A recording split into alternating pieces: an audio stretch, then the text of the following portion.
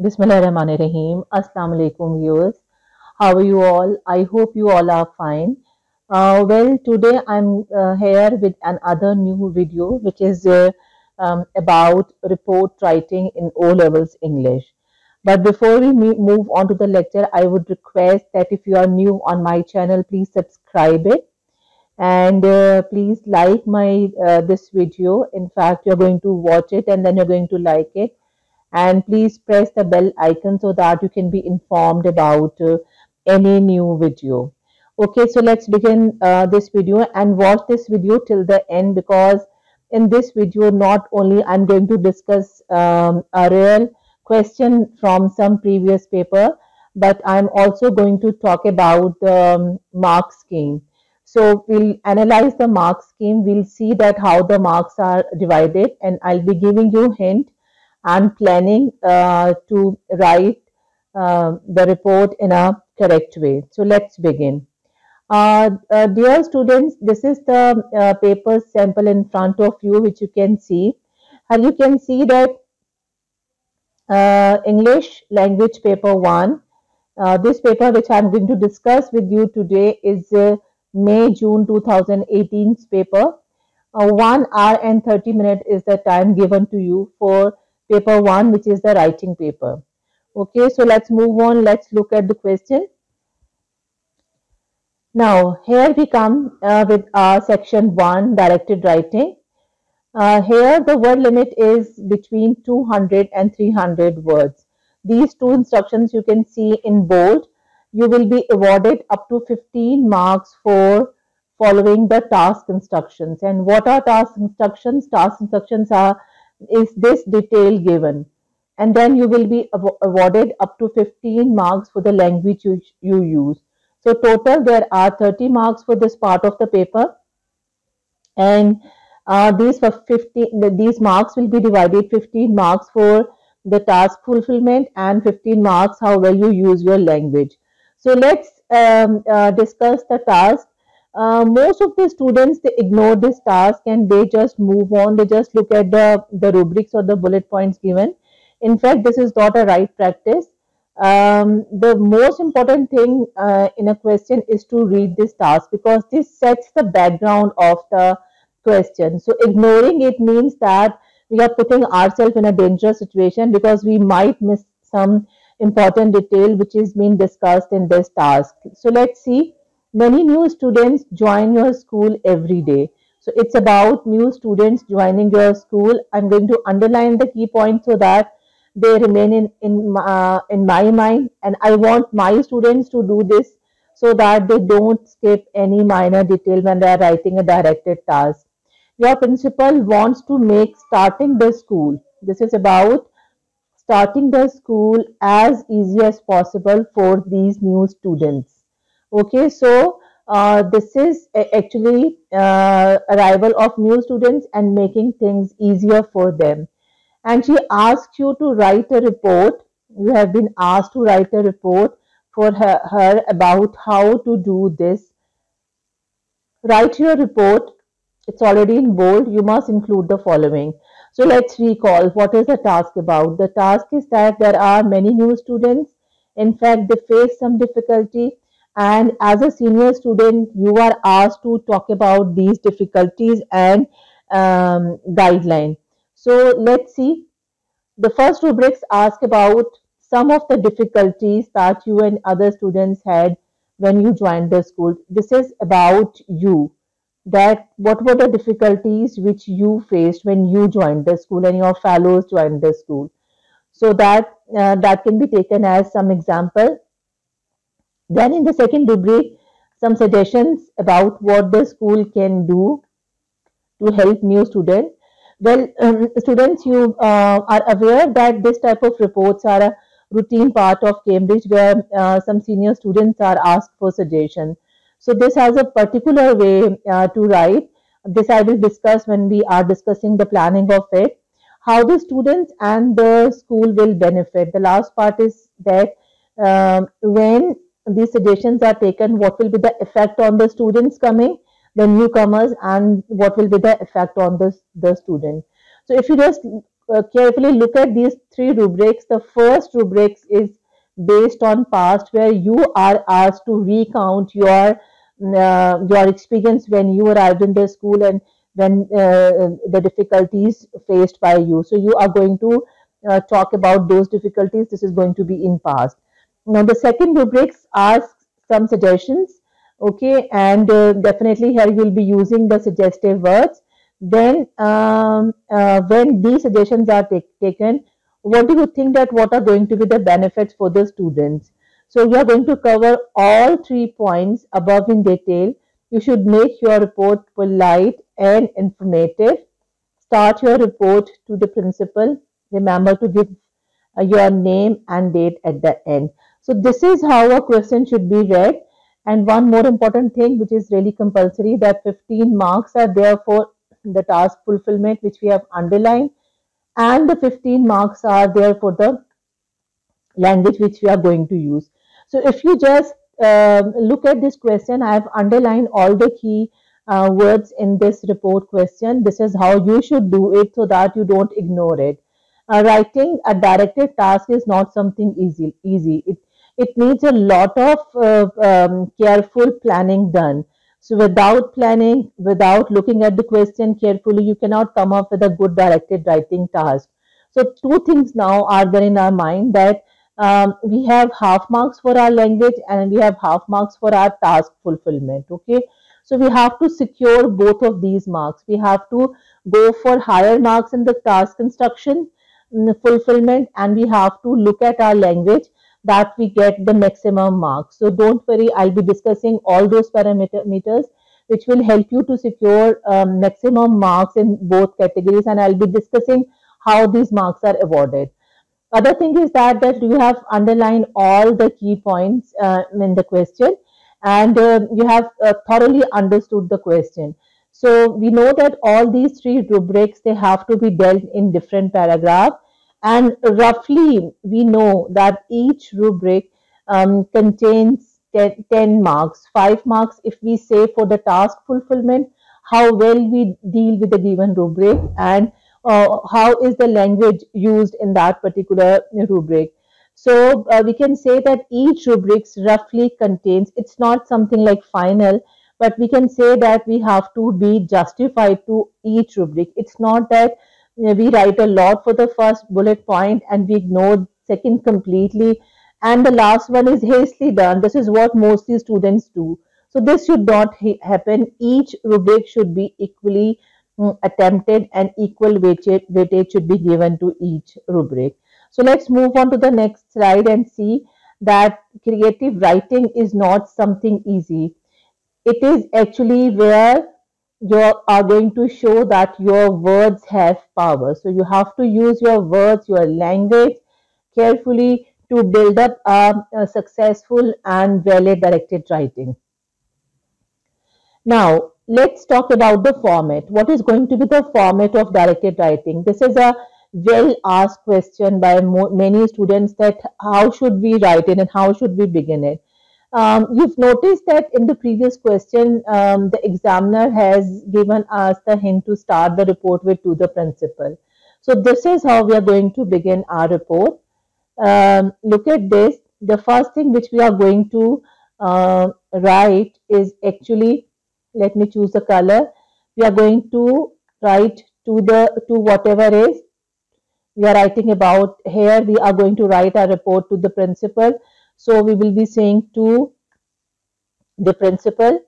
Then we are going to write the subject. Here in this case, as we are going to talk about the improvement in the facilities for the newcomer, can be a short subject. Subject should be short to the point.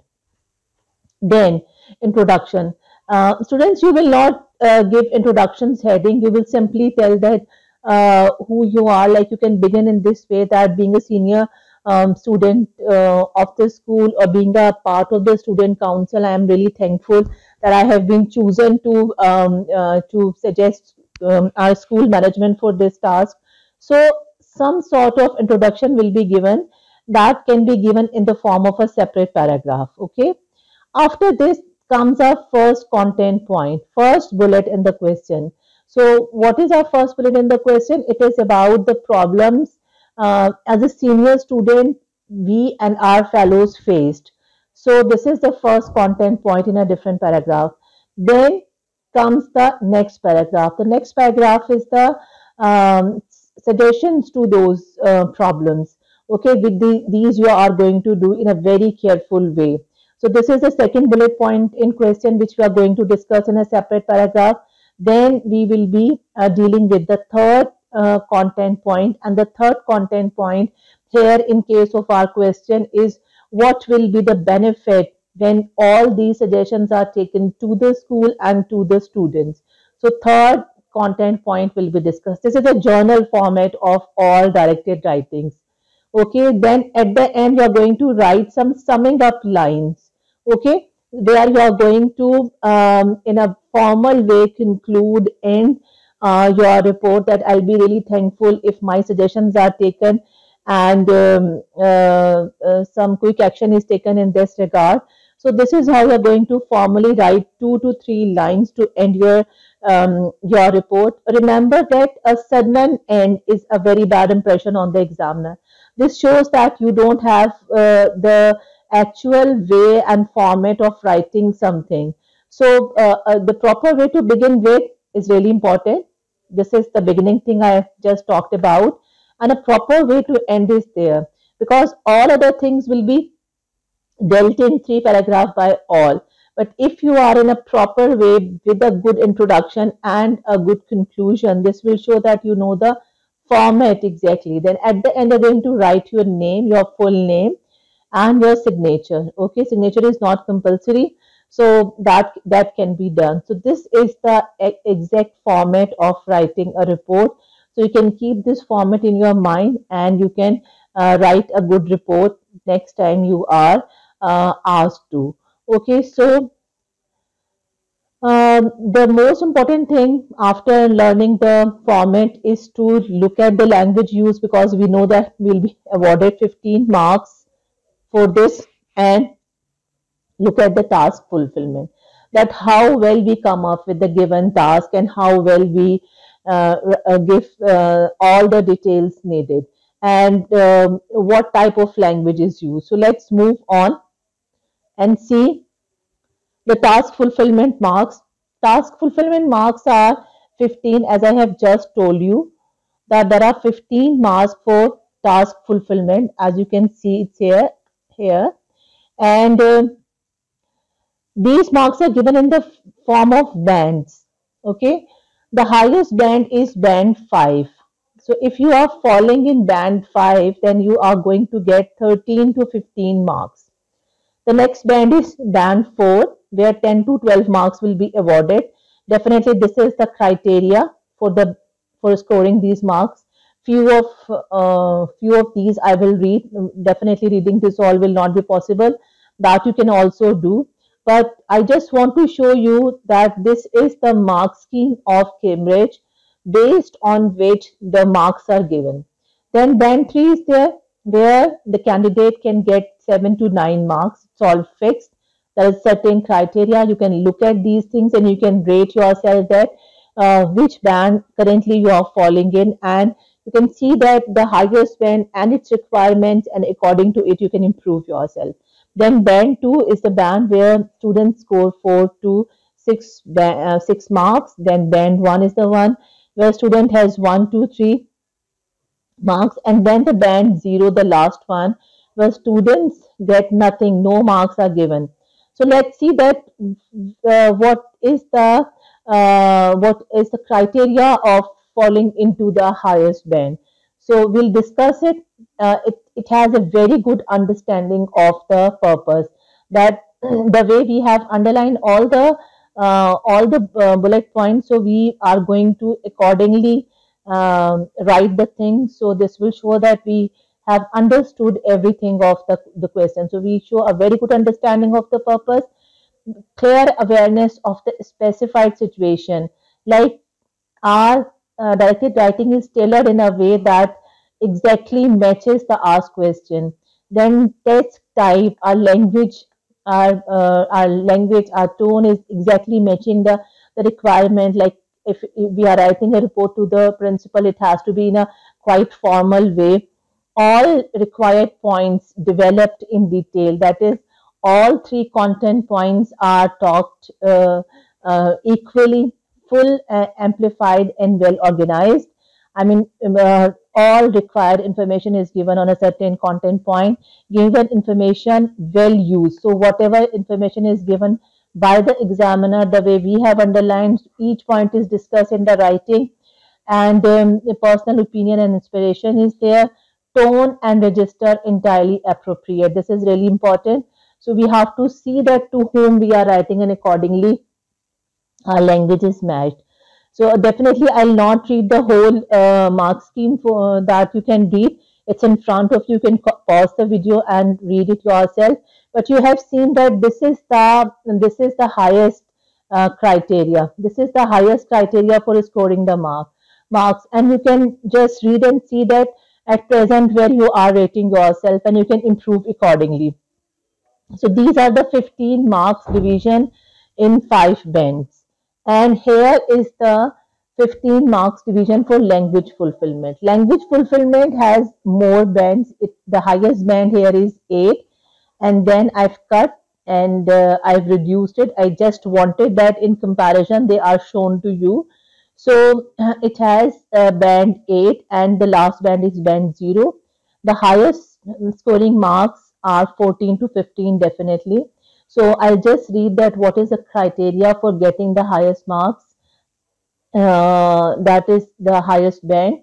So highly accurate writing apart from very occasional sleep. So highly accurate language. There are no mistakes in your language, and sentences structures varied for particular effects. You know how to use different types of sentences: simple, compound, complex, and you know how to use them exactly. I mean, you are not using them without any idea. Your verb forms are largely correct and appropriate. Your tenses are correct, definitely. That is the basic criteria of writing correct language. That your vocabulary and wide and precise. This is really very important that we have so many words to express ourselves that we are not repeating anything.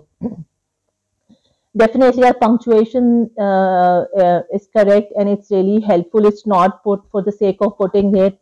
We know exactly where to put a punctuation mark.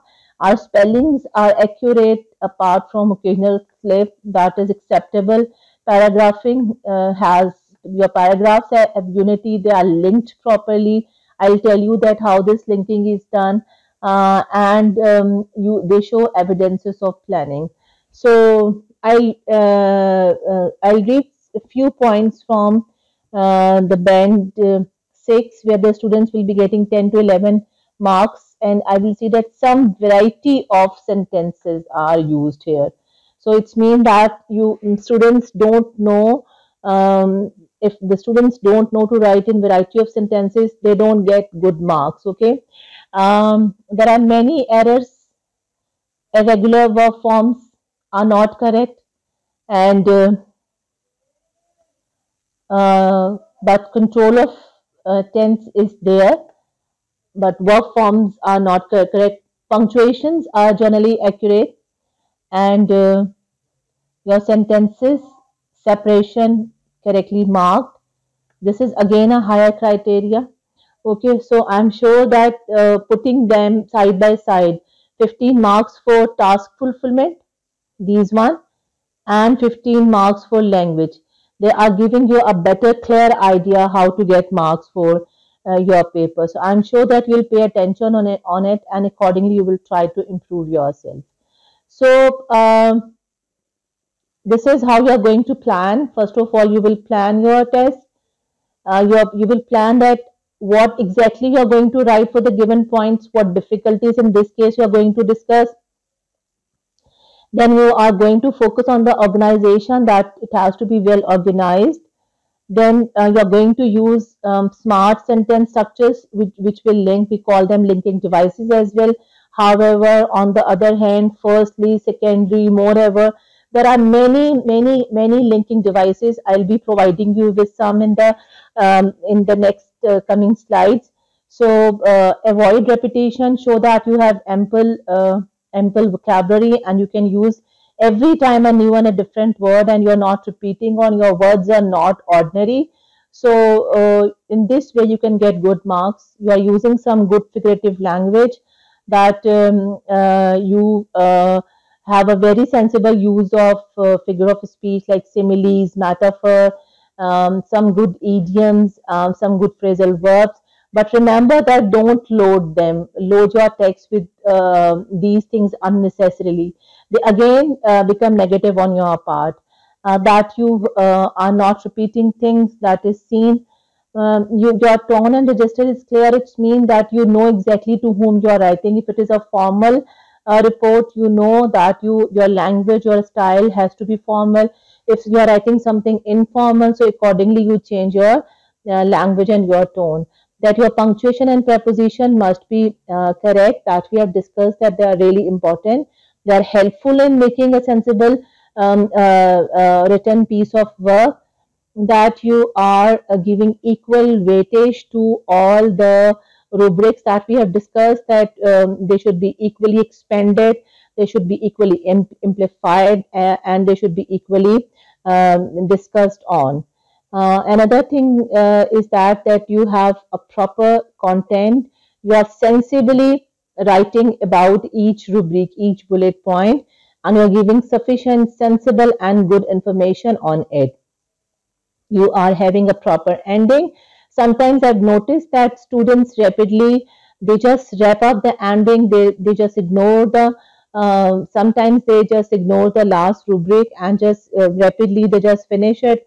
They don't write a concluding paragraph, few lines of conclusion they don't write.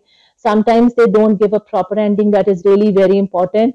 I mean, if you have written a good report, then ending it in a proper way is really compulsory. And please, if you haven't subscribed, I request that please subscribe my channel. The button is in front of it, in front of you. Please press it. And if you have liked my video, so please press the like button as well. Now I will talk about the transition words for an informative paragraph. Like when you are writing a directed writing, then how you should use a transition. This is a good list. If you just get hand on it, you can have like ample words, ample linking devices to link your ideas in any composition. They will bring coherence in your writing. They will bring cohesion in your writing. They are really very important. Keep these two words in your mind, that these two things come when you are using these transition words, when you are going from sentence to sentence. They are put under different headings, like when you are adding on, you can use these words: beside, again, equally. When you are comparing things, likewise, as with. When you're contrasting, though, at the same time.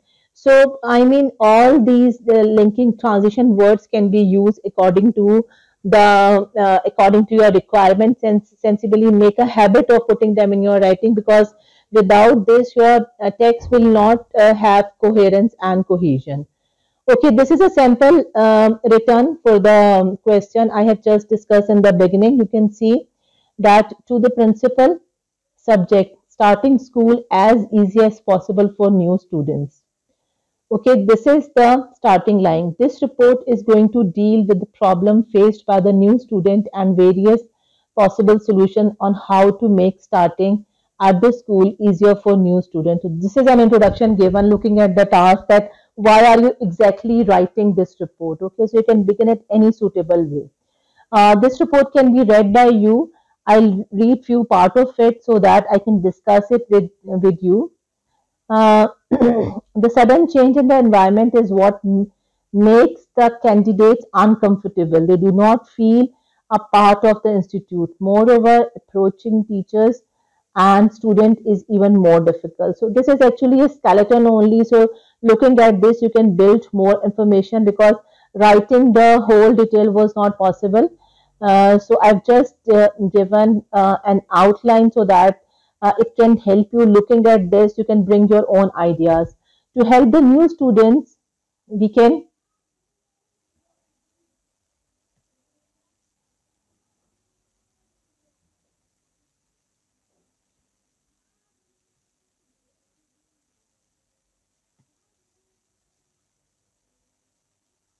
So thank you very much. I'm sure that you have really liked this session of directed writing, and that you have seen that how Cambridge demands things differently for your task fulfillment and for your language. You have seen a detailed mark scheme, and I'm sure that that is really going to give you a good guideline when you are writing it.